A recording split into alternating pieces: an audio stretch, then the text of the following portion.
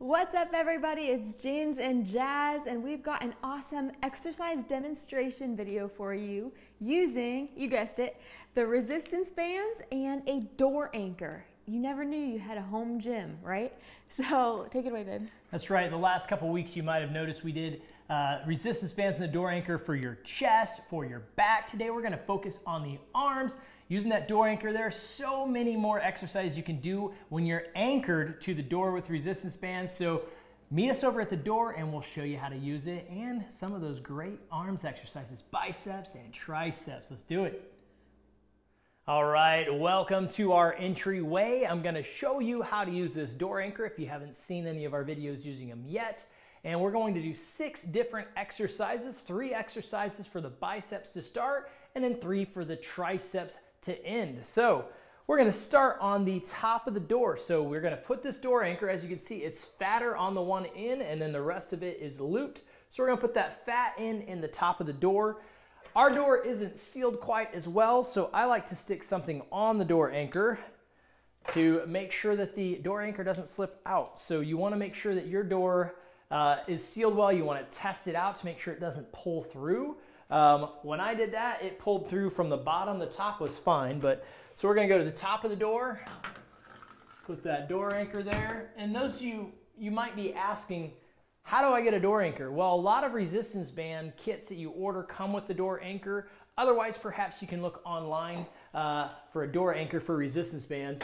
So anyway, we're going to run this through that loop now. And we're just going to test that it's not going to come through the door. That's very important. Pull on this, whatever you got to do to make sure it's safe. You don't want the bands snapping back at your face. All right, so we're going to start with palms up bicep curls. We're going to try to train the full biceps and the full triceps today. So you're going to notice we're switching up our grip throughout the whole workout so we can hit all the different parts of the biceps, all the different parts of the triceps. So we're going to start with the palms facing up. It's called a peak curl. So we're really going to be bringing those elbows up and trying to train the peaks of the bicep, the part that pops up.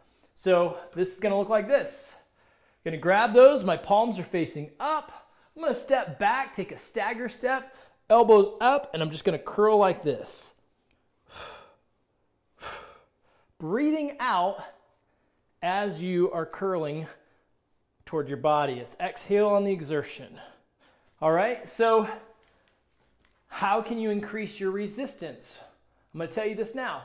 If you want more resistance, you step further away. All right, that's one way to get more resistance. You want less resistance, step closer. Also, there are different weights of bands. Here, I just had the light ones, or these are medium for this demonstration. I just grabbed the medium bands, but some bands come with multiple bands. So you can click on heavier ones, or perhaps you want to click on 2 or 3, because this has just a little clip. I can clip on multiple bands. So that's one way that you can get more resistance. So our next exercise is going to come from the bottom of the door. So I'm going to pull this out, put it underneath the door. Then I'll make sure it goes outside the door. Then I want to pull it, make sure it's not going to slip out. I'll lock that door too. Now we're going to do hammer grip bicep curls. So first I had the palms facing up. Now I'm going to have my palms facing in toward my body for a hammer grip. That's how you would hold a hammer to hammer. So that's going to hit a different part of your bicep as well. So we're going to grab these. Hammer grip is going to look like this. I'm going to turn the resistance bands in toward my body, as you can see right here. Step out, take a stagger step, chest up, shoulders rolled back, and you're simply going to curl up. Keeping those elbows in tight toward the body. All right, so that's hammer curl. Hammer's going to hit lower on that bicep. So as you can see, when I do a peak curl, you can see my bicep, you can see the peak. It's more of a mountain. When I turn that grip in, you notice it's going to hit a different part of the bicep. It's going to help to elongate that bicep. So that's just a little bit of why I'm switching the grip. Now we're going to switch the grip once again and hit even lower on that bicep by doing a reverse grip bicep curl. So palms are facing the ground this time. See, they're facing down. I even take what's called a false grip. So instead of wrapping my thumb around the band, I go on top of the band. Chest up, shoulders rolled back, and curl like that. breathing out as I curl up. You could also, if you decided, you could face the door too if you wanted, if you like that better. For the hammer or this, it looks like that, taking that stagger step. So those are the 3 different exercises I want to encourage you to do for your biceps. So now we'll kick into the triceps. We're going to go back to the top of the door. Pull these out. I'm going to pull this.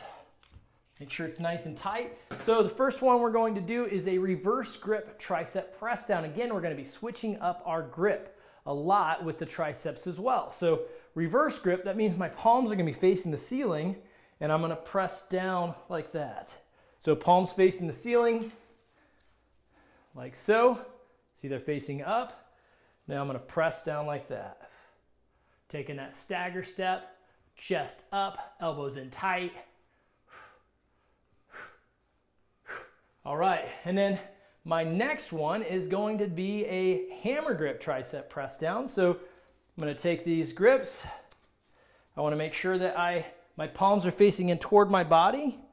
See, they're facing in like I'm holding a hammer right now. And same idea, press down. Really squeezing through those triceps, breathing out as I press down. All right, now we're going to do we're going to take the bands and bring them to the bottom of the door for our last tricep exercise. We're going to do what's called a tricep kickback. So what that's going to look like is I'm going to have my palms facing the ground this time because I do want to switch up the grip. So you can see my palms are facing down as I'm holding the bands. I'm just going to bend over like this. I'm going to kick back. I'm going to keep my elbows in tight to my sides. And I don't want to move them up and down like this.